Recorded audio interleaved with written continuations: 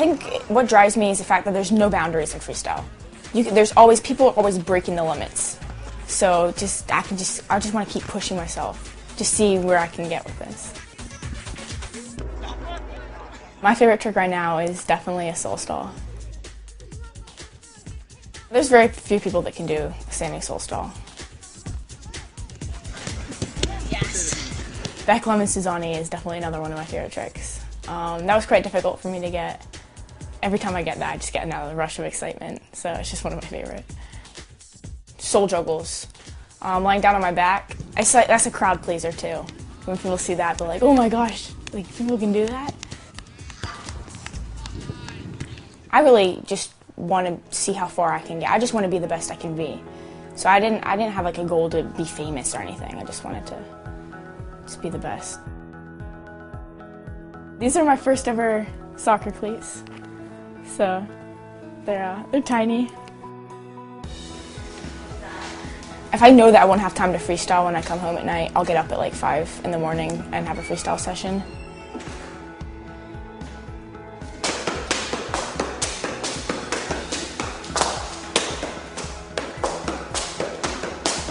The first time that she experienced that, I thought there was an intruder in the house. So I came down here and I was kind of like tiptoeing down, wondering what was going on, and then I could hear the bounce of the ball and realised it was Indi.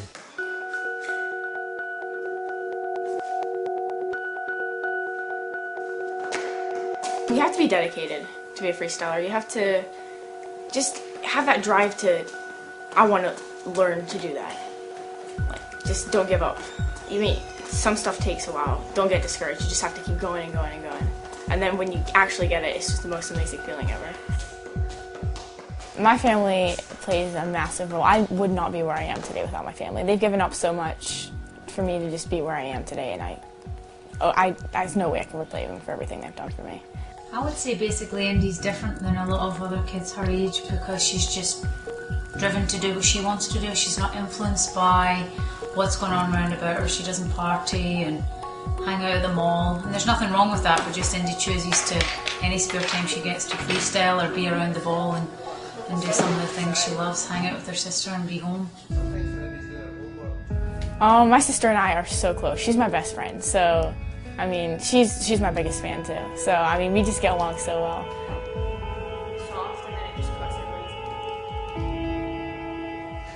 Freestyle is just completely different from soccer. I mean, I just try and incorporate the things that I'm doing to help the team. That's my ultimate goal, is to help the team. In 2 years, I'll be going to UNC, and I think I'll fit in good. I'm really excited. I don't play high school soccer. I just play train on a boys team, and just the tempo and the speed's a lot faster, so I just get to push myself a little bit more.